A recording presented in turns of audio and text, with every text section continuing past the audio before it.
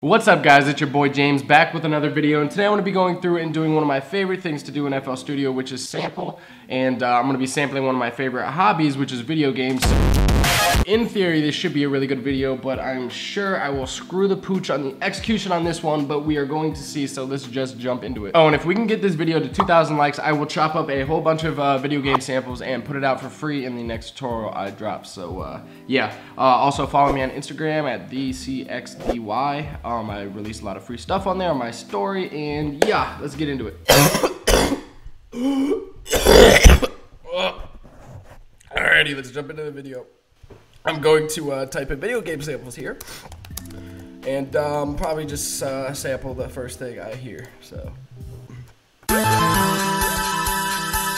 alrighty, that's good enough. All right, let's YouTube to MP3 that.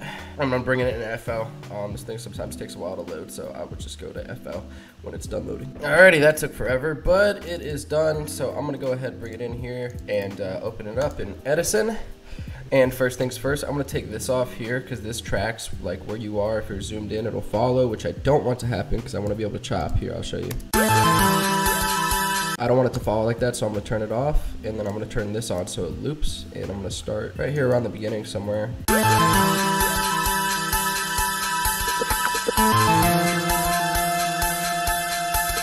Perfect, there we go. That's all I need really from this. And I wanna make it like a little bouncy hip hop track, so I'm gonna bump this down to like, I don't know, 120. And I'm gonna time stretch it, and then stretch it so it's on mono. Now it's a little slower, and I'm gonna mess with the pitch, see if there's like a cool pitch.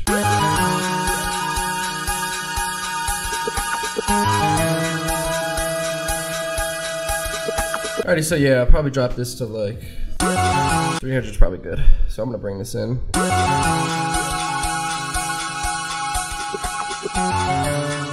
That sounds pretty good. I think I want to add some stuff to it here real quick and just kind of see how it sounds. Maybe EQ it, because there's a lot of low end. I'll probably leave some of the low ends in the intro, but not throughout the track. And let's see.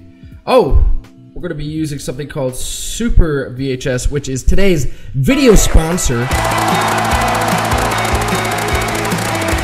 I don't know why I got hyped like that, but yeah, so this video is brought to you by Baby Audio's Super VHS, and this is a really dope plugin. It basically does what it sounds like. It's one of those modulators like RC20 or Isotope Vinyl. It messes with the sample and gives it a more like vintage aesthetic, which is really cool, especially for these video games samples. You can come up with some pretty cool stuff. You got all your knobs here, and I'll just kind of go through like kind of some of the cool sounds you can make with it. It's a really simple plugin, and I'll have a link for that in the description below. Go check that out. I've been using this all the time. It's like a little bit of like the secret sauce I've been using on most of my samples that I've been chopping up.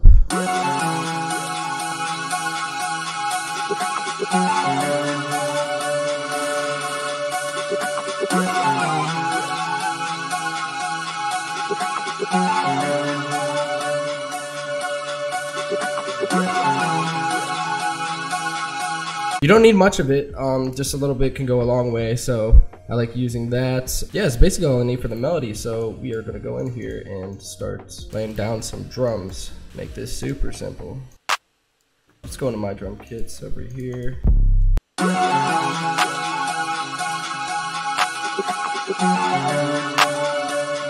Turn this down a little bit, and now I'm just gonna try and find like the root notes and stuff that's in key.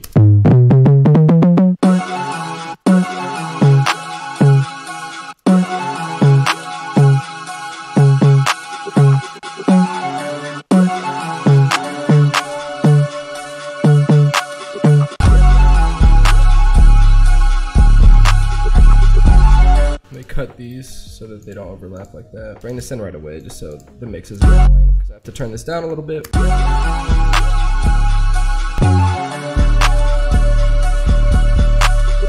Let's do a kick. For that, I clicked Control C, Control V, come into the piano roll, Control A, Alt K, and then you guys are gonna have it set up like it's gonna look like this or something. If you haven't done this before, just bring it all the way to C. Whoops, I have this C sharp loaded in here. There we go. Now it's all on C.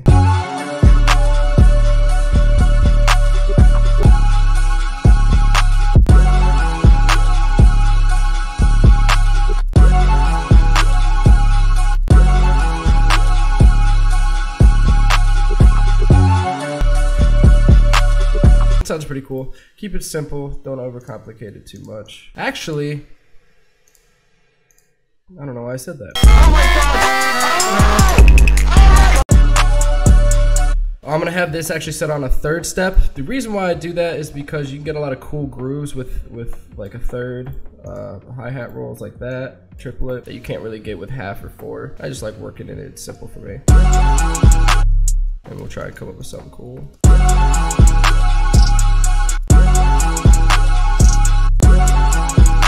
don't know, I really want like a really cool Pyrex type of bounce or something like that on this. Pyrex whipper.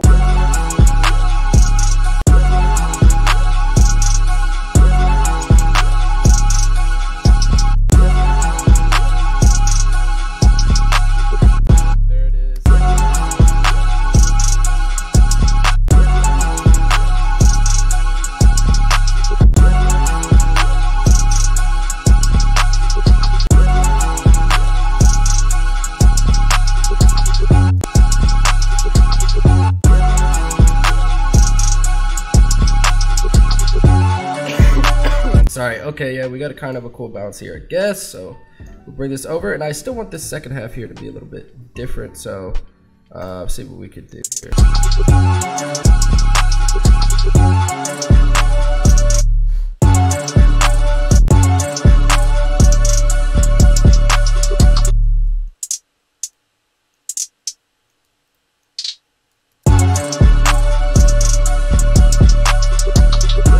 Sounds pretty cool. I like that, so we'll keep that there. And that's kind of the meat and bones of the song. Everything else is kind of just flair filler. Let's add a open hat in right here in the beginning.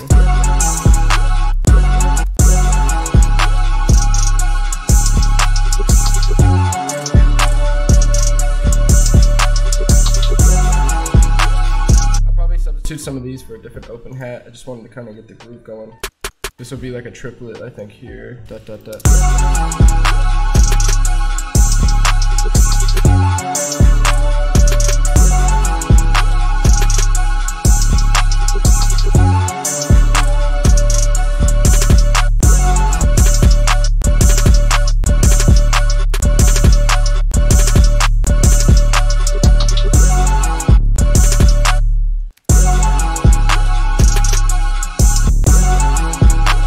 Pan these all different directions here. I feel like for some reason with video game samples you're able to do like really cool experimental stuff because it's like got that very like chip bit tune type of sound to it, and you can do fun things without overdoing it too much. So you could do cool rolls like this here and there.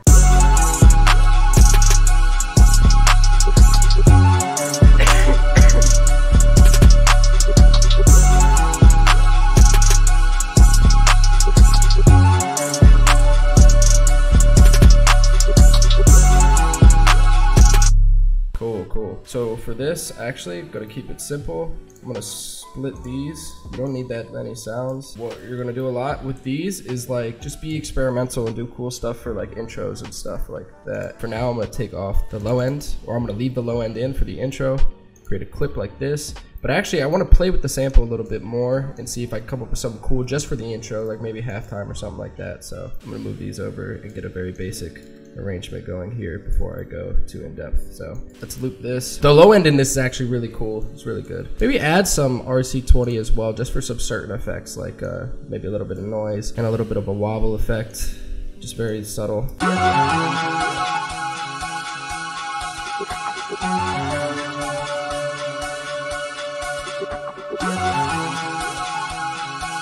Also too, this boost, I'm pointing here like you can see. Look at my mouse.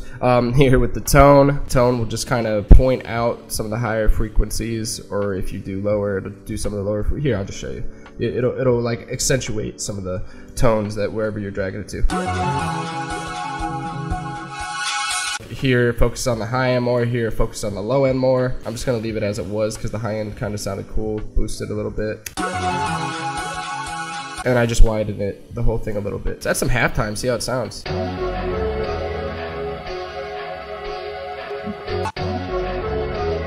It's pretty hard. How does it sound reversed?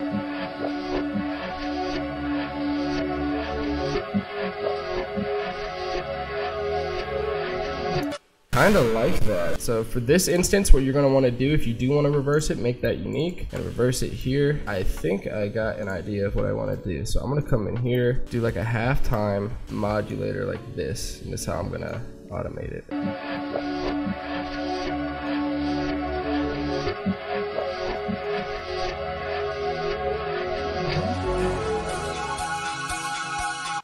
I kind of want to make this smoother, the transition a little smoother. That sounded like weirdly abrupt. That's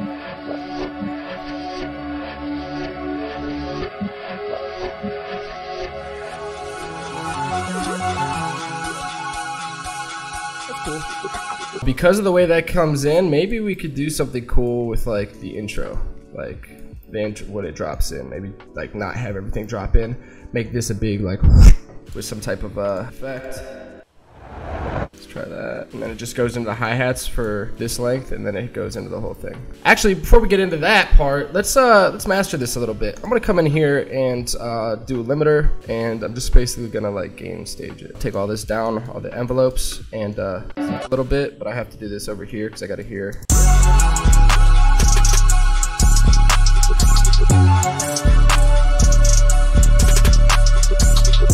Actually, let me bring everything into the roll. For this, I'm doing clicking each one while holding shift that I want to bring in. These are already brought in, as you can see, 4, 2, 3, 5. So I'm gonna come over here to the next one and just route it. I'm gonna mono that kick really well in the center. Yeah, let's see how this sounds now.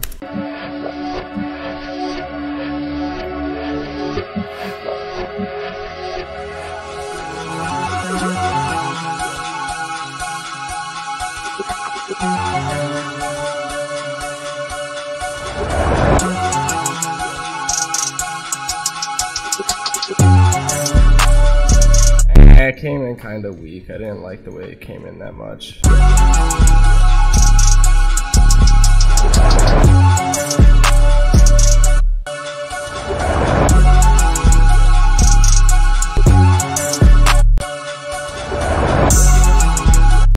Ooh, let's try this. Let's try this.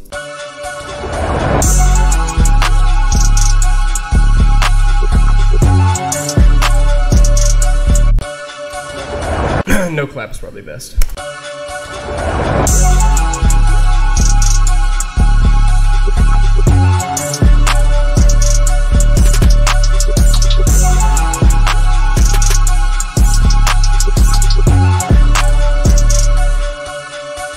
And then try this halftime here again. I'm gonna make this unique. Have it drawn out like this, maybe. No kick here until there. Have we'll see.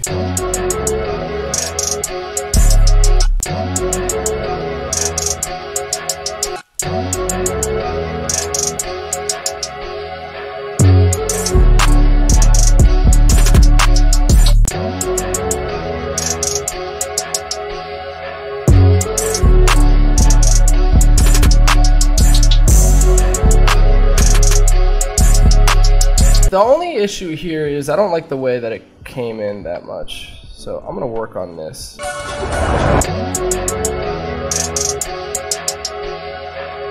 So I like the idea, it just doesn't sound like a full idea to me, so this is where like you just start trying different stuff. So I'm gonna bring this all the way down here just so I'm a little more organized. I'm going to actually just record this with the halftime in. And I'm gonna do that by going here to the master, making sure that song is selected, not pattern.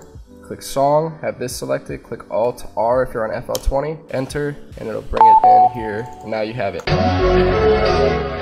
It's gonna be extra loud just because of the it took into account the limiter I had on it and or the gain staging that I had on it, but you can just turn it down a little bit. And then here, just, I don't know, we'll see how this sounds. I'm gonna unique this, probably bring this into something new too. I want to pitch it up an octave, so if it's negative 300, 9, quick maths.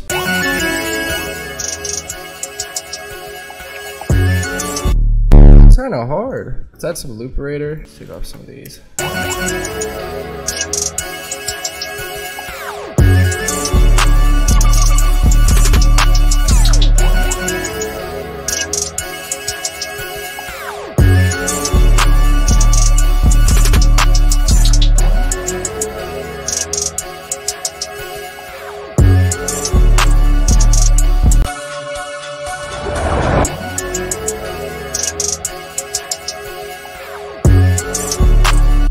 that sound just with that and not the halftime.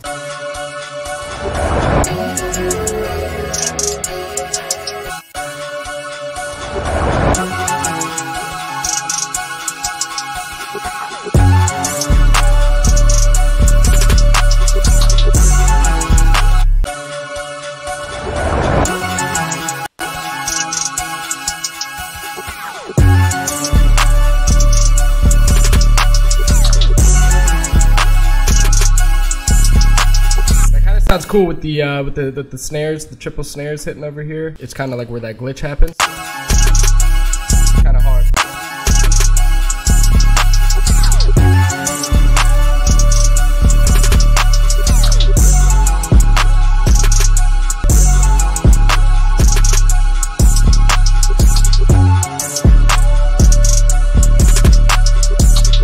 Kind of like that, so I'm gonna leave that in there, just like that. So I kind of like the way that this progressed. Yeah, basically from here, not much left to do. I'm gonna be a little stickler here actually, and cut this and this. That way, where there is no 808 here for this part, it goes back to like having the low end.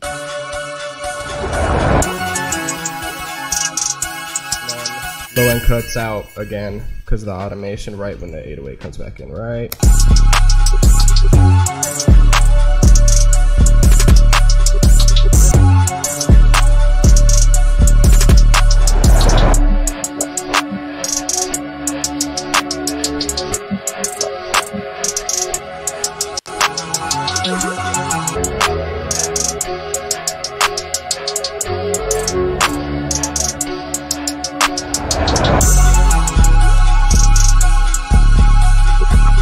Then just bring these all in and we are good to go. I'm actually gonna take those kicks out there, but we're good to go so that it comes in here. I feel like it gives it something to work up to here, so then it comes in here.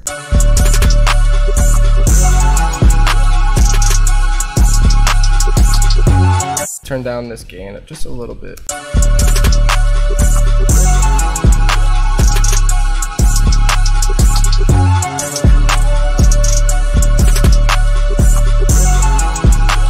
And boom, easy peasy lemon squeezy. Add my tag in there so that none of you boys, perfect, not you guys, because you guys are the producers, but so that nobody else steals it. It's kind of a joke that been using this tag for like 3 years now, and I still don't have like a preset saved, and I do it manually every single time.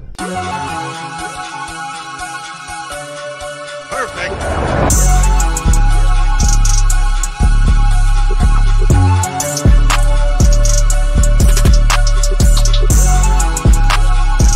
Cool, there you have it. So that is how you sample a video game sample, super quick and easy. I don't know what else to say for this video. I don't know how to do outros. If you guys liked, please drop a like and subscribe. Follow me on IG for that free stuff. Get this video to 2,000 likes and I will put a whole bunch of these.